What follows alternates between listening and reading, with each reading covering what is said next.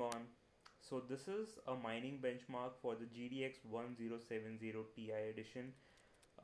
This is by the card I'm using is by Zotac. This is the Zotac mini version. It's a dual fan edition. It's got ice storm cooling. I'm adding the link to the unboxing of the graphic card below. Do check it out. In this video, I'll be running only Equihash, Neoscrypt and Lyra2. There are some issues I'm facing with Ethash and Cryptonite. I'll be fixing those and I'll be making another video on that, and hopefully I should be done with it in about 1 or 2 days. So let's get into it. So for Equihash, I'm using EWBF's ZCash miner. I'm mining ZenCash right now.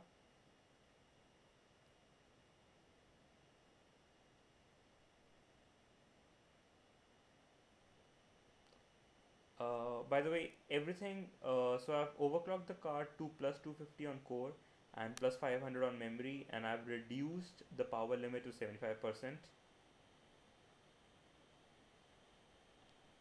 And as you can see, I'm getting a decent 500 solutions per second. Let me just show you the exact power consumption in watts. By the way guys, I'm recording this video on TeamViewer because I did not want the recording to affect the performance in any case on my present PC. So what I did is I just I'm just sharing the screen using TeamViewer, and yeah, I've realized that that doesn't really affect the mining performance at all. So as you can see, the GPU power consumption is about 135 watts. I'm getting a decent 495 500 solutions per second. In most cases it does return more than this. I have seen that I've been getting around 515 solutions per second, but that's like it depends on various factors. Right now I'm getting a decent 490 solutions per second.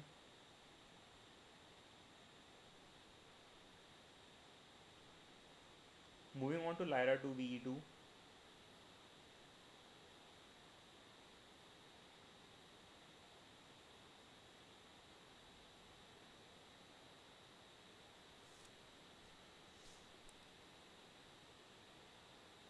As you can see, I'm getting 43.44 mega hashes per second.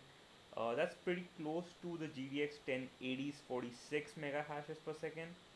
So yeah, that's a pretty decent result.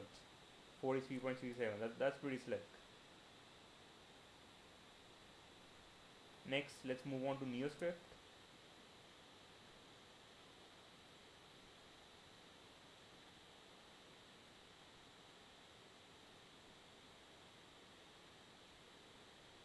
So yeah, I'm getting around 1000 kilo hashes per second.